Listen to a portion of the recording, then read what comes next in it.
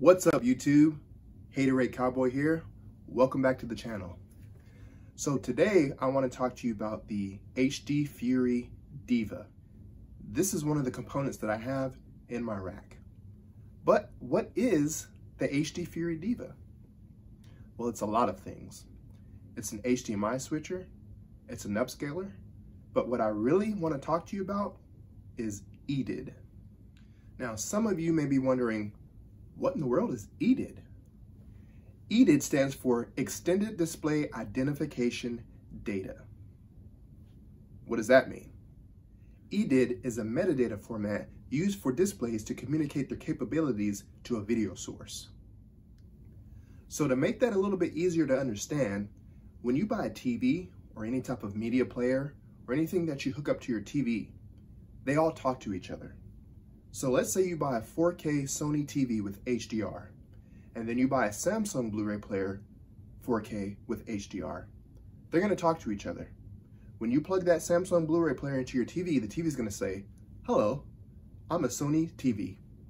I can do 480p, 720p, 1080p, and 4K HDR. What can you do? And then the Samsung Blu-ray player is gonna say, hello, I'm a Samsung Blu-ray player. I can play 480p, 1080p, 720p, and 4K, but I can't do HDR.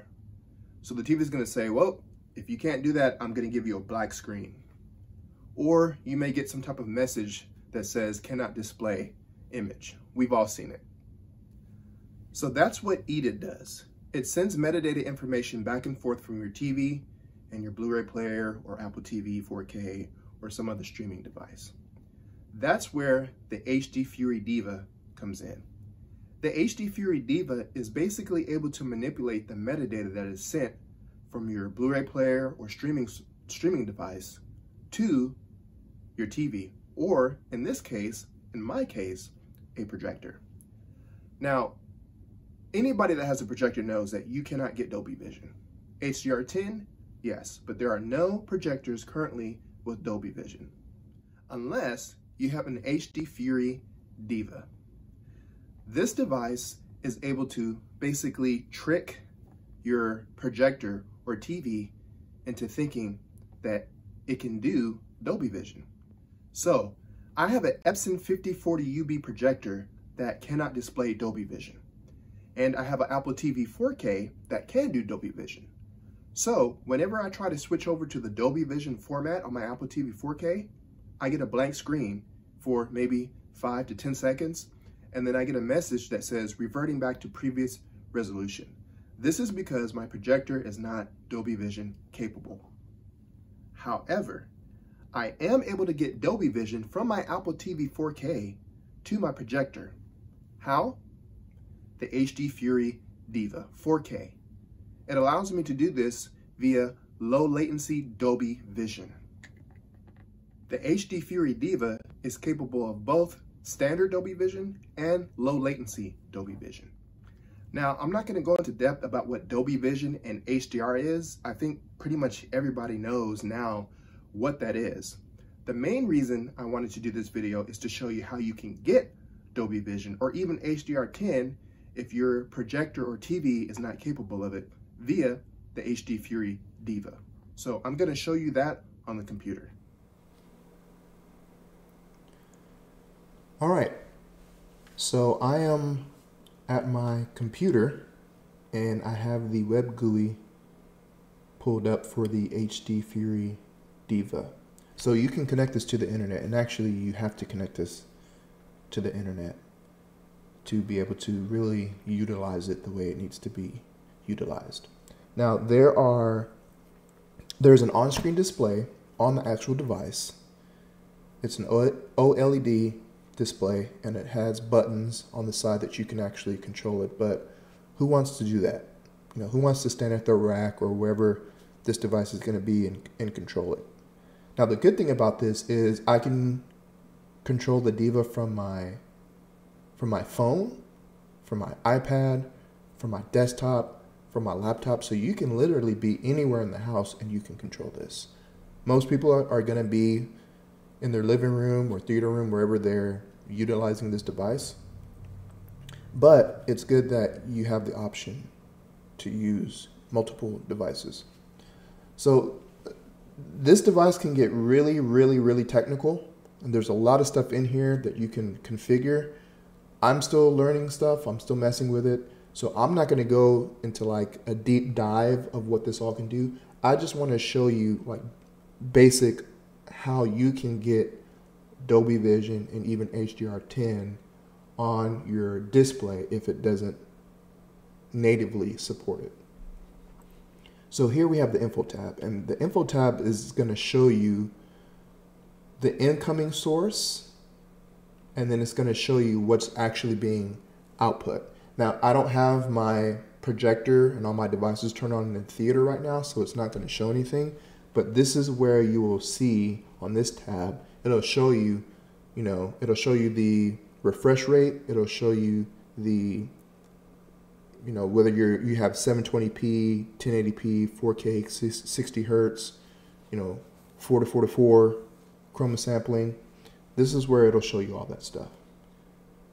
The EDID, so this right here, custom, this is what you want to select. I'm not going to go over all this other stuff because it gets a little bit technical and it's kind of hard to try to explain.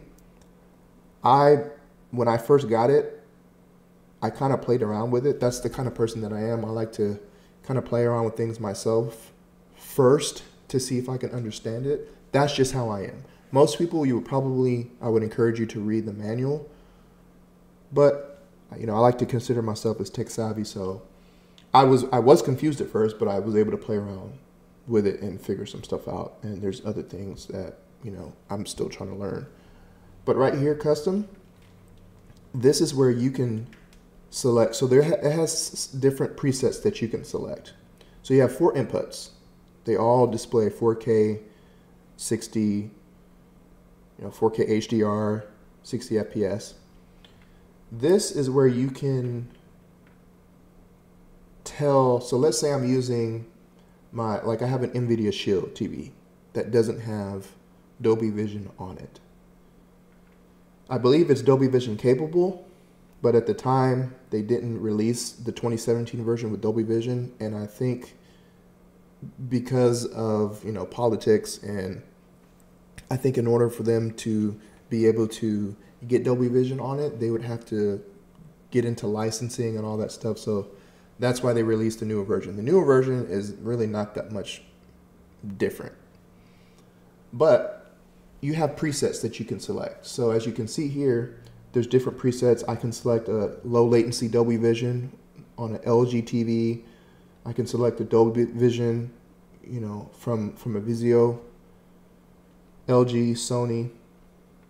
So this is really cool because the way that I understand that it works is it takes the metadata or the information from, a certain TV that has Dolby Vision or HDR10, and they created these presets that you can select, and it sends that information from the Diva to your TV or projector, and you're able to get Dolby Vision. Don't ask me how it works. I just know that it does work.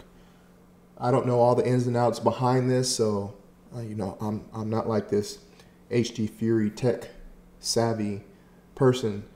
I just know that it works. So you have all these different presets that you could select: 4K 60, 12-bit HDR, BT 2020. You can get stereo sound, all sound. And just to throw this in, this works with Dolby Atmos and DTS:X. Anything that I have plugged into it, I still get, Dolby Atmos. It doesn't affect anything. It actually improves your devices. So there's all kinds of presets. You can do 1080p if you want to. This thing does downscaling as well. So this is where you would go for your presets. And these are currently the presets that I have on my devices. Now here you can do the scaler. Again, I'm not going to do like a deep dive into this, but it's a scaler. So, I can tell it when an input signal comes in that's 4K 60, I can have the HD Diva follow that so it doesn't change anything, or I can, change the color, chroma sampling. 4K 30, same thing. 1080p, I can tell it, which I'm telling it right now, to upscale to 4K 60. So when there's a 1080p 60 frames per second source that's coming in, I can have the HD Diva scale it up to 4K 60. Or I can have it to just not do any scaling, just keep it the same. Same thing, 1080p. I can have it upscale to 4K 30 frames per second, or I can leave it the same. Or you can select, no upscaling at all, and it'll just bypass all these things. But these are my settings. And then you have your HDR tab, Dolby Vision tab, and this is what I was talking about. You can really do a deep dive on this thing, and you can do all kinds of stuff. I'm still learning some of the ins and outs of it. There is a kind of like a tutorial on how to manually configure your HD Fury Diva to do Dolby Vision, and I'll post that in the description. I tried it, and it could just be my setup, but I tried it and I was not able to get Dolby Vision. So before I was using the presets, and then I went and did the tutorial, followed all the steps step by step, and for whatever reason, I couldn't get Dolby Vision anymore. So, disclaimer, I don't know, maybe that was just my setup. So I just went back to the presets. And then you have your on-screen display. So there's also an on-screen display on your TV or your projector. And what it does is whenever it changes, whenever the display changes or the resolution changes, there's an on-screen display that will show up on your TV, and it will tell you everything that's being displayed.